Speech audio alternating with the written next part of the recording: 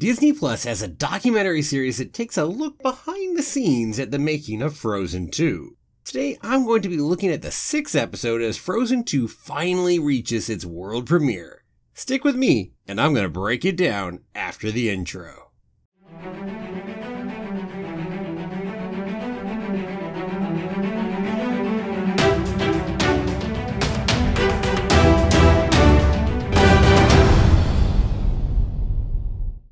Well, hello there. My name's Jeremy and welcome back to Freeform Disney, where I talk about all aspects of Disney, from the animated movies to the theme parks to Star Wars, Marvel, and Pixar, and the TV shows, and everything else in between. And that is why it's Freeform. And keep coming back every day for new daily content.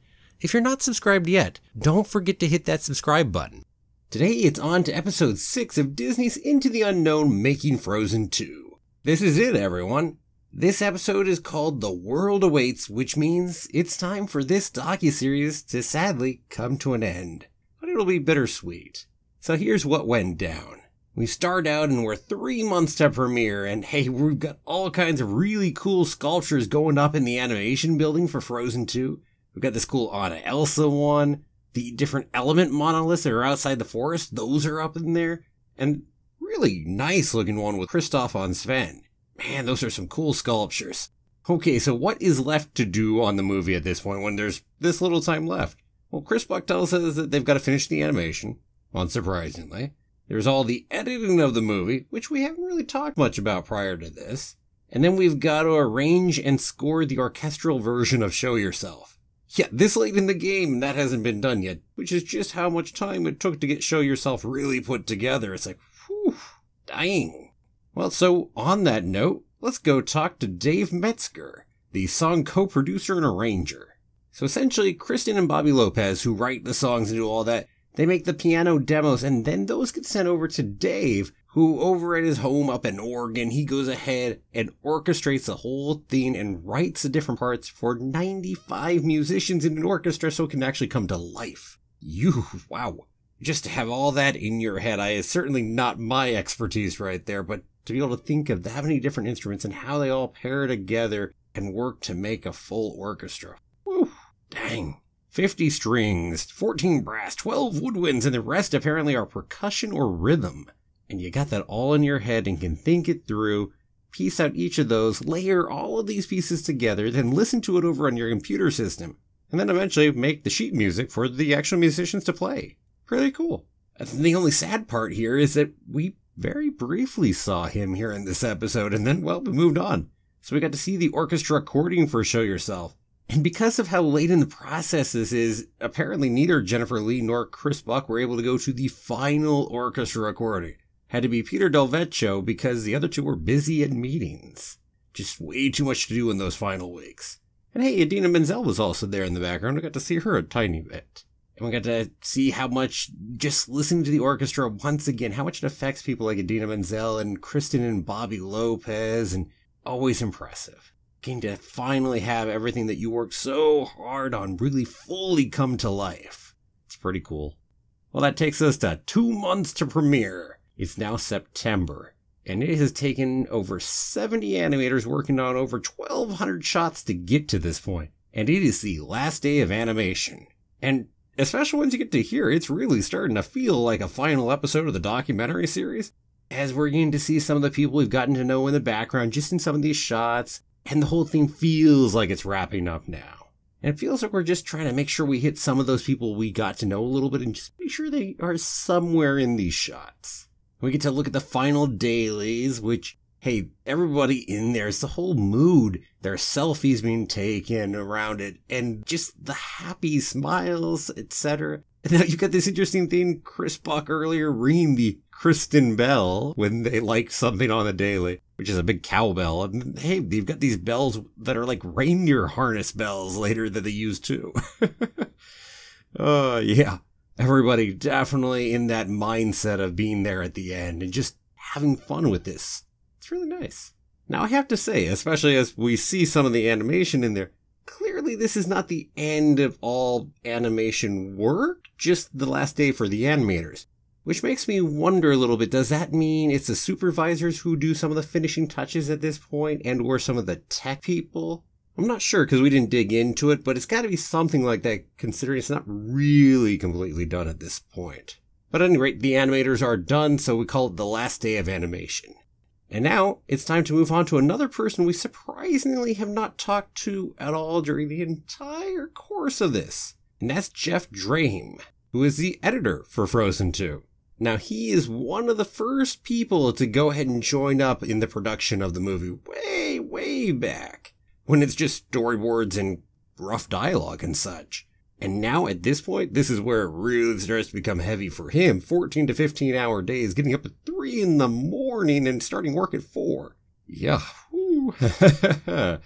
And heck, again, he's got to go do all that last work on putting the movie together, and he will be there all the way through that final mix, where they usually finish it up about 2 weeks before the wrap party itself. So only a few weeks before the movie actually premieres.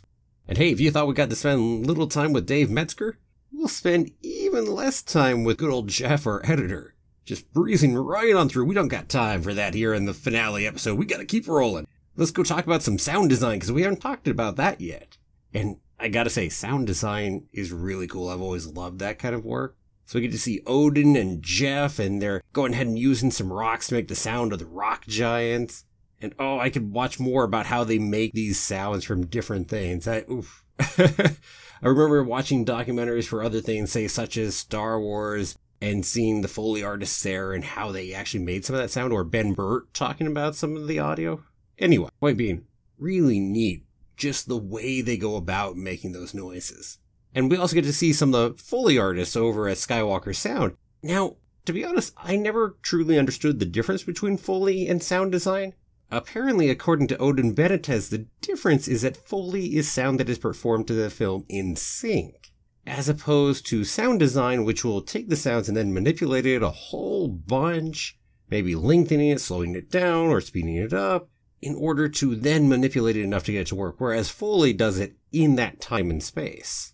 Not saying you couldn't go screw with it afterward, but that's the difference. And that's intriguing. I mean, I've known about different Foley and sound design, and I love it, but I didn't know that before. See, I gotta learn something new each episode, right? Okay, let's keep rolling. We're up to 1 month until premiere. It is October, and it is now time for the final playback for the directors and the producer. Good old Jennifer Lee, Chris Buck, and Peter Del Vecho, that is. This is also called the sound mix, or the final mix. All of those names, roughly the same thing right there. Now, this is also the final day for the directors on the movie. After this, they're done.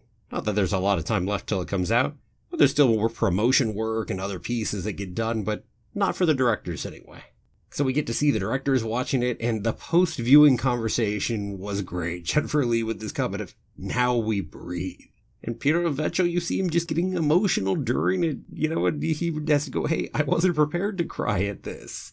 I love how much it really means to them and actually getting to see that. Now, I've got to say about this little final playback, the sound mix, final mix thing, it really seems to be more of a formality than anything else.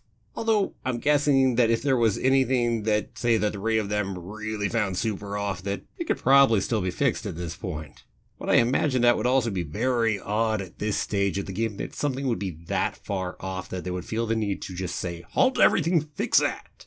Especially when everybody's of the mindset that, hey, this is it. This is just watching the movie as it is. So who knows? Maybe at most a couple minor notes that might get improved upon. But otherwise, that's pretty much it. That's the movie right there. So we keep jumping forward, and now we're up to 5 days until the premiere. It is November 2nd, 2019. This is the wrap party. We need to go check in on a few of our people that we've gotten to know and see them one last time. So we're seeing people get dressed up.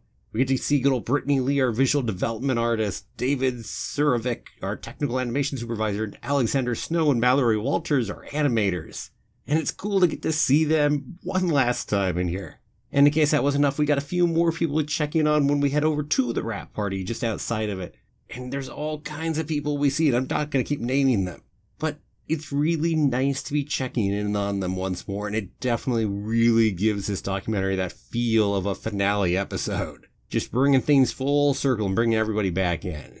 Kind of our chance to say goodbye, essentially. Until Frozen 3, that is. Yeah. Because we're going to bring you guys back on Frozen 3, I hope.